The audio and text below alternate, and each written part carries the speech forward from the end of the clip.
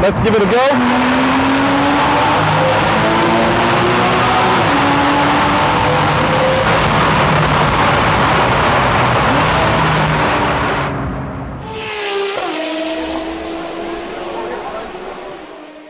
Hello everyone, welcome to another episode of REVlogue. Andy here. Today I have a very exciting car I rented as a sleigh ride for Christmas gifts give out.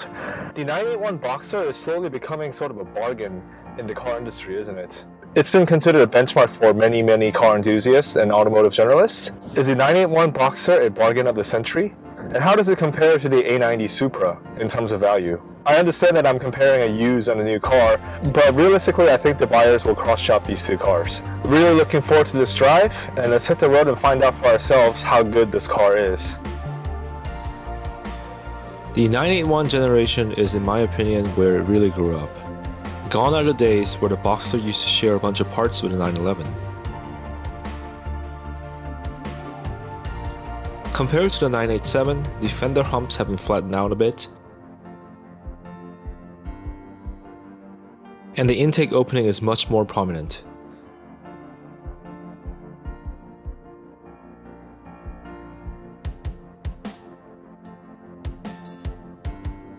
In this base model, I do miss the 4 dotted LED DRLs that remind me of the Porsche Le Mans race car.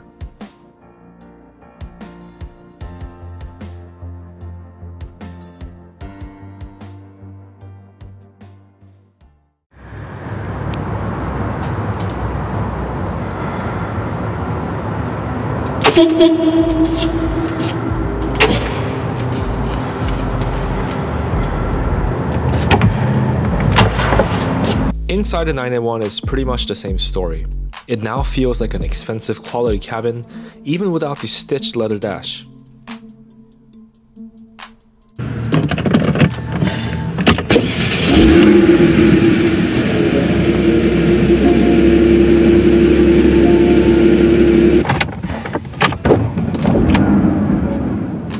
It's nice to get the information like the oil temp and pressure. There are a few negatives though. First of all, what is it with the manufacturers that place the brake pedal higher up than the gas pedal? It's really strange it gets in the way. I really don't like the center lock unlock location. Many journalists have bashed this thing. Yeah, don't do it, just get the sports steering wheel with the proper pedal shifts.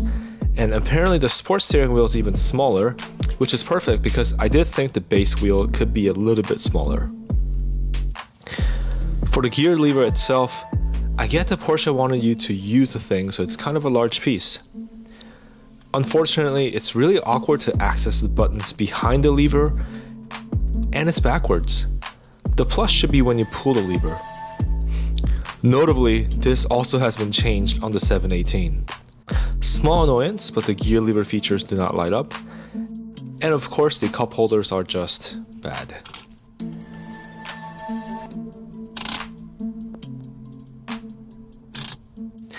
At least the location isn't idiotic like my S2000 or the Miata. But this is a sports car, who cares about cup holders and practical space, right?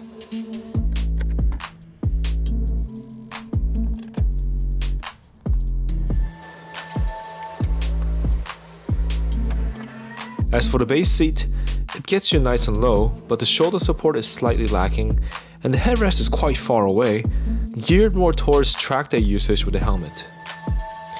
Doesn't break the deal for me, but if you're looking for a daily driver, it may bother you.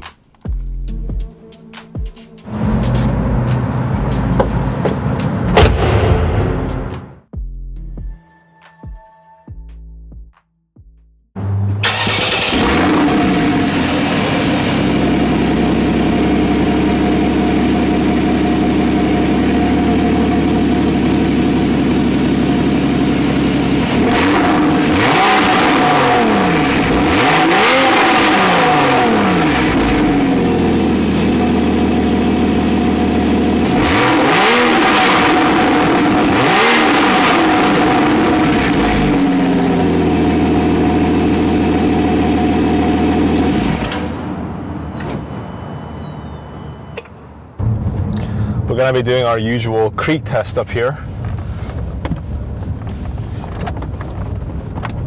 It's not bad. I hear a little bit of something, but For a 2014 with 56,000 miles, it's honestly really not that bad.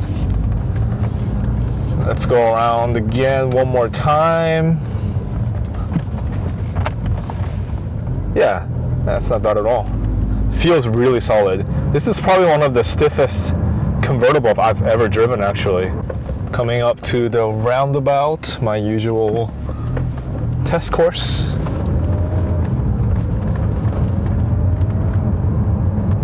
We'll let the boxy Scion get ahead of us, give some room.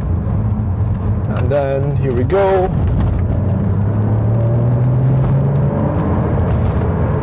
Super planted.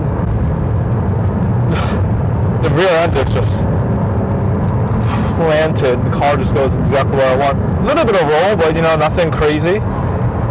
Feels pretty natural. You know, you always want a little bit of roll, especially for the public roads where you have a lot of bumps and dips.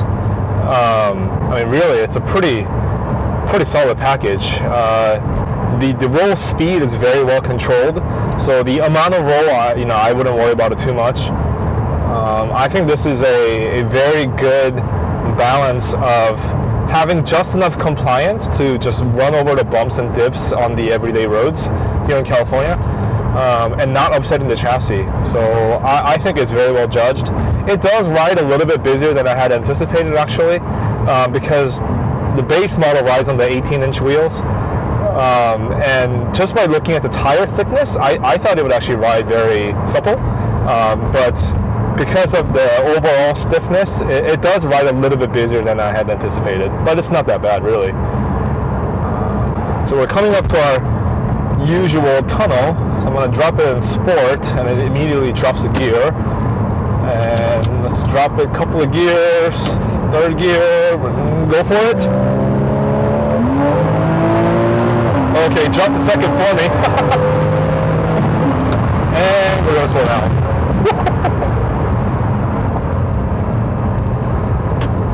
Back to the regular, act like nothing happened.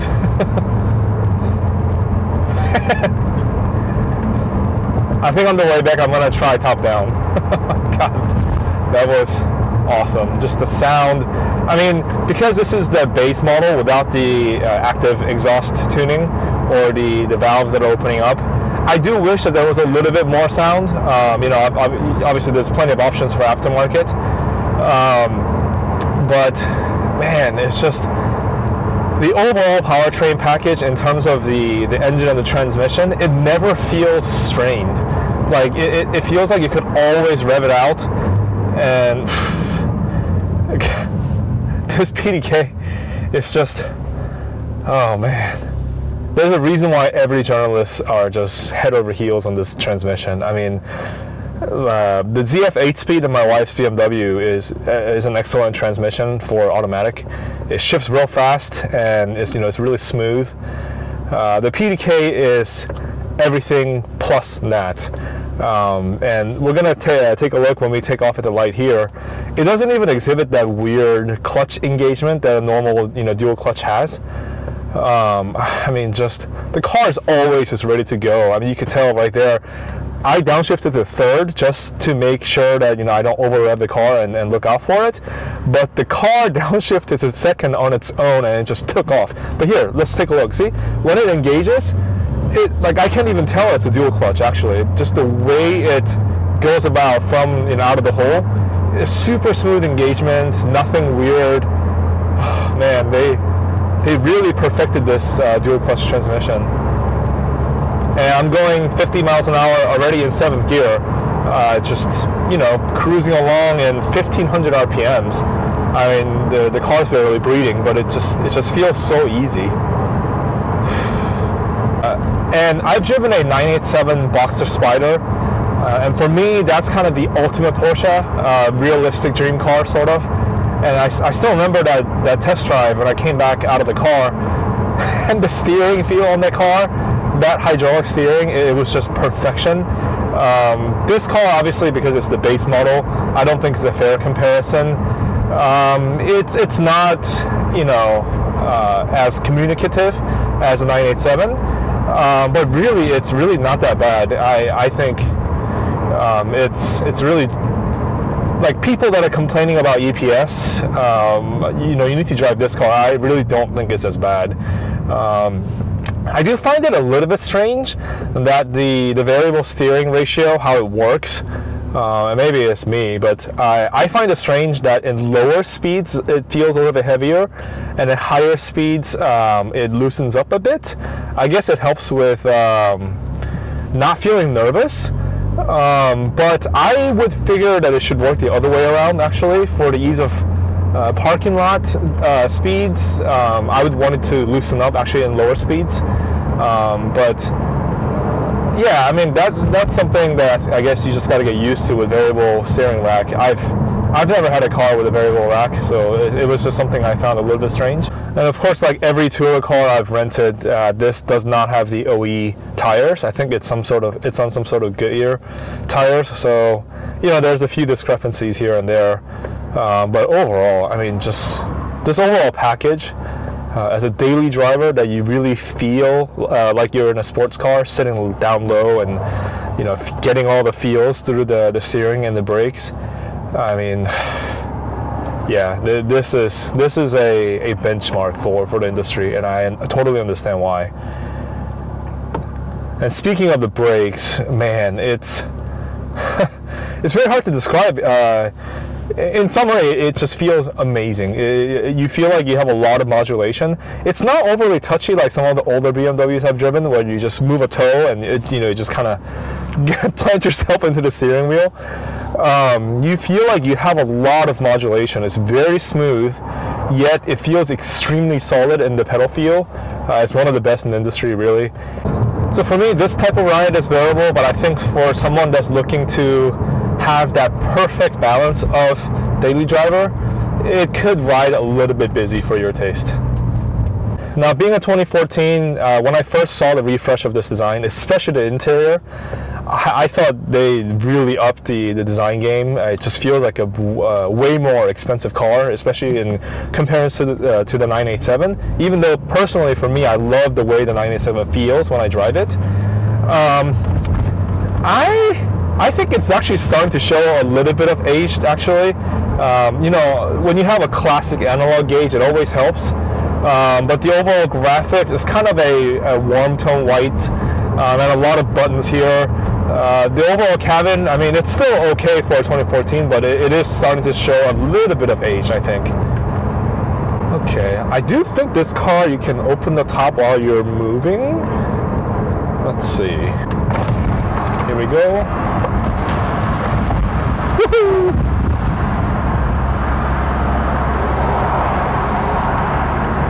This is what the open airing is all about, isn't it? Yeah, I think I stayed below 40 miles an hour and the top just opened up for me. Real easy, just one click operation. Man, this is nice, being able to do that on the move. Obviously, I only have a 15-year-old Honda convertible, you know, so I'm used to my basics. But this is a very definition of not having to drive the car so fast. You can drive it at any speed and still have a lot of fun. Oh, man. Turn on the heated seats. It's a little brisk out here today at 68 degrees for you Northeast people out there. Sorry, I'm complaining about 68 degrees in the winter, but that's Southern California for you. So I'm approaching the same tunnel again. Sport mode. Let's see, drop a couple of gears. It likes second gear. Let's give it a go.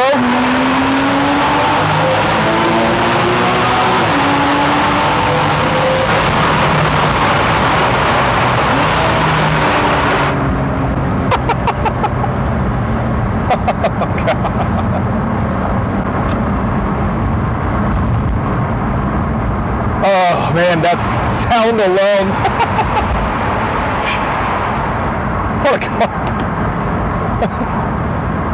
Man, we're gonna go through my usual series of on and off ramps to get a taste of what this car can do on the public roads. Hopefully not a lot of traffic out there, but we shall see.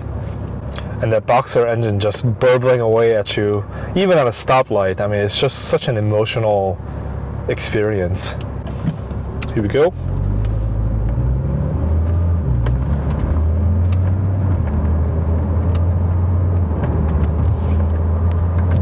Back on sport. I think it gets a little bumpy here, so let me just clear this. It's not a problem in this car though. See, that's a rather large bump, but it doesn't even upset the chassis at all.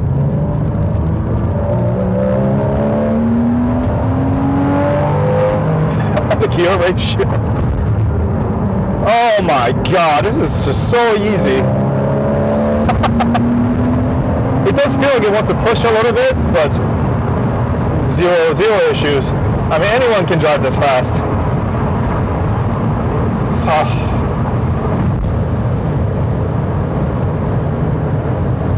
Easily the quietest convertible. I'm driving at 75 miles an hour now.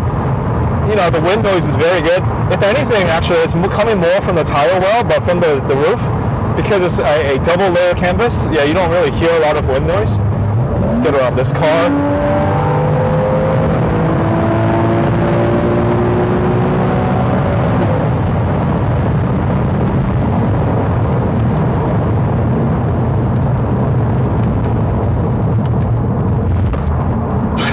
That was a rather large bump, you know, but no feels there. Sorry, there's some cars around me, so I'll have to be responsible.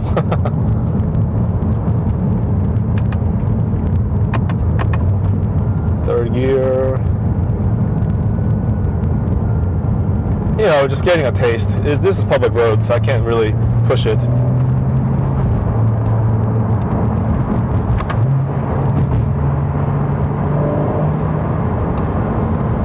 Still third gear.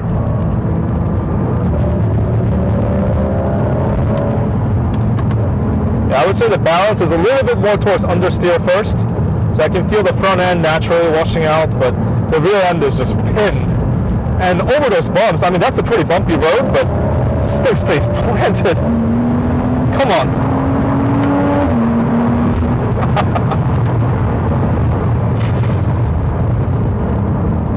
And we run into traffic, but that was enough for me to get a taste of what the car is capable of doing. Man.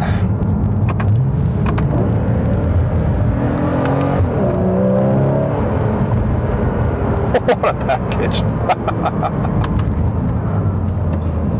Back to normal.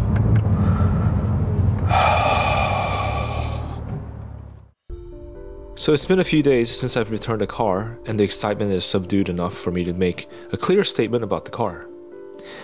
I intentionally rented the base model with no options to see if the essence of the car is still worth the asking price, and I really cannot think of any other car that matches the overall experience and the chassis stiffness while still being compliant, and the emotional factors like the sound of the Boxster motor behind your ears.